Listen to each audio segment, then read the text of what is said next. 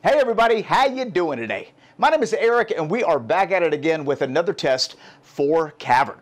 If you're not familiar with what Cavern is a prototype chamber that's designed to dry cure meats, age cheeses, and potentially dry age beef. This is made by a company called First Build. These are the same guys that brought us the Opal Nugget Ice Maker, and they've asked me to put their chamber through the ringer, and that's exactly what we've been doing. And if you've been keeping up with this series, you'll know that in the last episode, Cavern had an epic failure. We had 10 pounds of meat, different charcuterie projects, the humidity spiked, and Cavern did not have a way to control the dehumidification within the chamber. All the meat that we put in there would have spoiled, so to keep that from happening, we took the meat out and put it in our primary chamber. Now, most of you out there thought that the testing was over, but in today's video, I'm going to show you what I did to keep the testing going because I still got questions. I need to know about airflow. I need to know how the humidification fans will affect the charcuterie, and over the next series of tests, hopefully we'll get those answered. All right, now before we begin, I just want to say that if you want to get official updates from First Build on Cavern, I'm going to put a link in the description box below. Just click on it, sign up for the updates, and First Build will notify you as this project is moving along. More importantly, though, you'll be notified first before anybody else when Cavern becomes available. And trust me when I tell you, it's going to be amazing if we can work out some of the little details. Let's get started. All right, so in order to modify Cavern, we're going to need to take control of basically everything. The first controller we're going to use to do that is a temperature controller. And I'm going to plug that wine fridge into the cooling port of this controller. That's going to control the temperature. Pretty easy. This next one is going to control the humidity. And so I'm going to plug their humidification system into work 1. And we're going to plug our very own dehumidification system into work 2.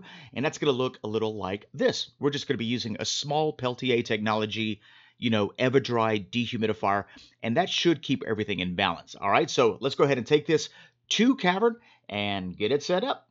All right, so here we go. First thing we got to do is lower the temperature of this wine fridge. We're going to bring it all the way down to the lowest setting, and that's going to ensure that it always cuts on when our temperature controller tells it to cut on. And remember in the last video, we removed several of the filters. We were trying to determine whether we could control humidity like that, and that didn't work. So we're going to put those filters back into their appropriate location. And I kind of like this basin with the filters set up. I think it could use a little bit of work, but in a month of testing so far, it's barely used up any water. So let's go ahead and now put in the sensors. These are the sensors for the temperature controller and the humidity. This one is for temperature, and this one is for humidity. We're just going to place that right in the center of this box. And then now we're going to add our dehumidifier. All right, so we're going to place this right on the back area. Not going to be a problem. This spot seems like it's the most out of the way. We can hang the long salami on the right. Right here above it, we can hang, our tenderloin, our duck. It's not going to be an issue. And then we're just going to run the wires through the door. There were already wires running through the door, so it's not going to be that big of a deal. And, it did create a little bitty tiny gap, but nothing bigger than what was there before. So I don't think that's going to be a problem. We're probably still going to be able to maintain our parameters pretty good. All right, so this is what the controllers look like. We've got our temperature controller. As you can see here, we're going to set it now to the appropriate 55 degrees Fahrenheit or 13 degrees Celsius. And I'm just going to go ahead and bring that down. Very easy controller to use. This is by Inkbird. And we're going to do the difference. That's the heating difference at 2 degrees. And we're going to do the cooling difference at 2 degrees. So that means if it gets to 57 or if it gets to 53, the controller will react. The alarm setting, we're going to set a 3-minute timer so that the compressor doesn't go out. Doesn't need to be calibrated. We want it in Fahrenheit. And there we go. So the current temperature is 67 inside the chamber, and we want it to be 55. And now the controller is doing the work. That green light is letting me know that the refrigerator is now running. And it's going to run until it gets to the appropriate temperature, at which point it'll cut off and, try to maintain that 55-degree mark. As far as humidity goes, controller basically works the exact same way.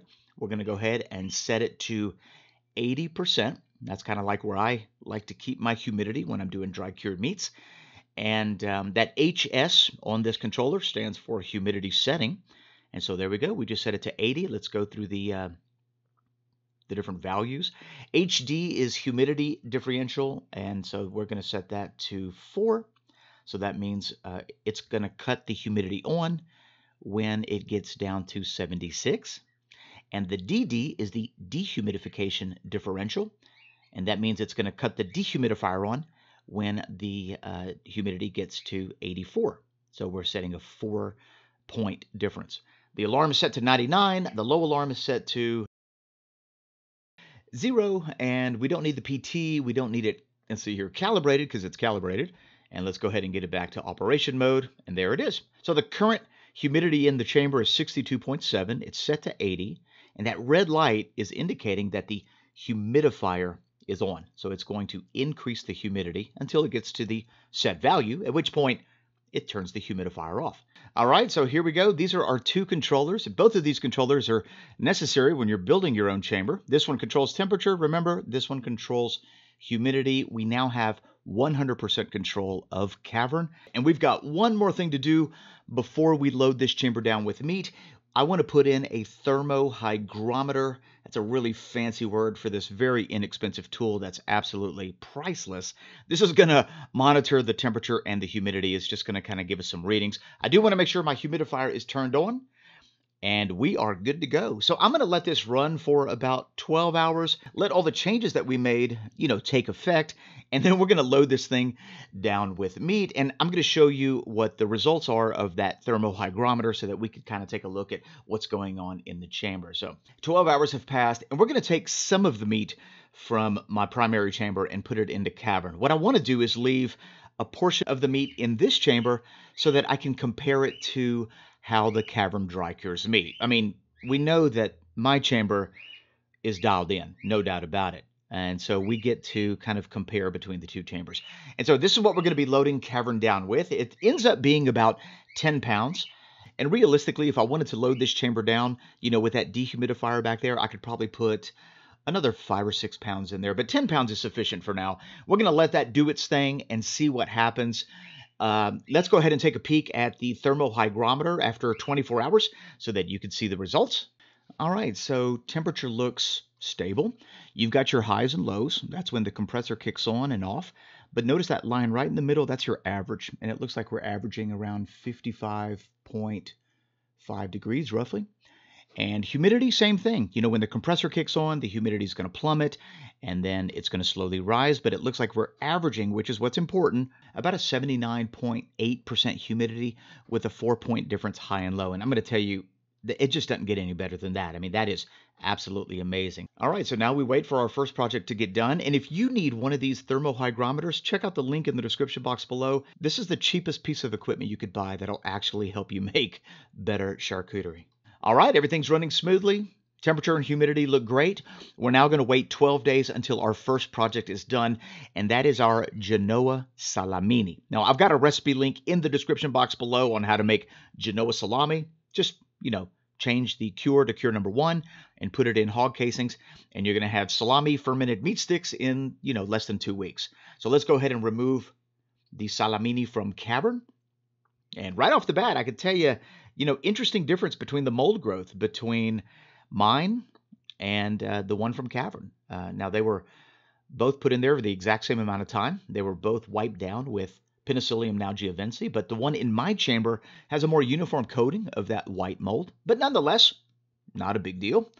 I think it may have something to do with airflow, but we'll see later. Let's go ahead and just cut the tips off. The tip of a salami is always very telling. Look at this one. This is from Cavern.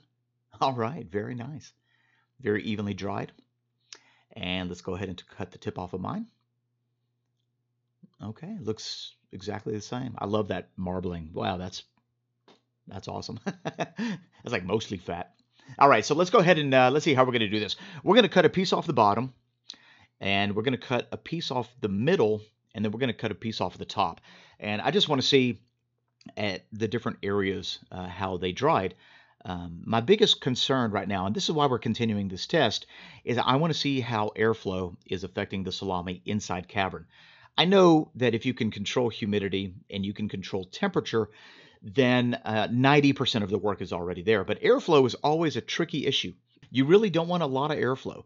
And I know that it seems like we basically made a DIY charcuterie chamber, in 30 seconds. But the reality of it is it's a little more complicated than that, because if you can't control airflow, or if you have too much airflow, then your salami is not going to dry properly. It's going to basically dry too fast. All right, so let's take a look at the slices. That's the top. This is the middle section. Looks nice. No dry ring. Look at the bottom section right here. Okay. Now, granted, I must admit, salamini is not the best test, but on this test, doesn't look too bad. Let's taste it. All right, here we go. The first piece of meat to come out of Cavern. This is a Genoa salamini, small diameter, sheep casing. Incredibly forgiving salami to make, I must admit. So we did take it easy on Cavern, at least for round number 1. But as the rest of the projects start to dry, we're really going to be able to see Cavern's true colors. I do really think that the modifications that we made were a great improvement. The chamber is humming at 55 degrees Fahrenheit and roughly 79–80% humidity, which is absolutely perfect. And as I look at both samples, with the exception of the mold growth that happened on the exterior of the salaminis, and that can be any number of reasons, the meat itself actually dried exactly the same. I mean, they look identical. All right, so let's just go ahead and give it a little taste and see if there's any flavor difference between the two. Now, in case you're wondering, the casing is completely edible. Sheep is generally a lot more tender than pork or beef, and the mold is completely edible. And that's going to add its own unique flavor to the salamini. So let's start with mine. This was dry cured in our dry curing chamber. Here we go.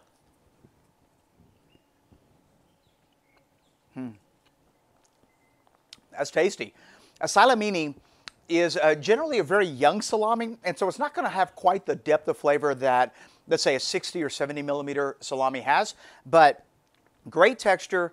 The spices are definitely on point. Nice firm bite to it. Overall flavor is exactly what it needs to be for a salami that only took, 12 days to make. So let's go ahead and try the salamini from Cavern.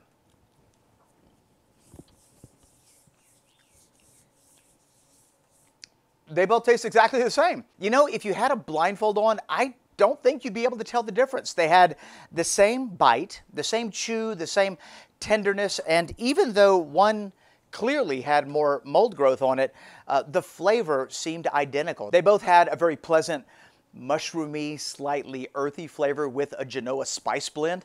And I consider this a success for Cavern and a clear indication on how important it is to be able to properly manage humidification and dehumidification as well as temperature. So moving in the right direction. Thanks for watching this video. If you got any questions, leave them in the comment section. And if you like this video, a great big thumbs up. Thanks for joining us.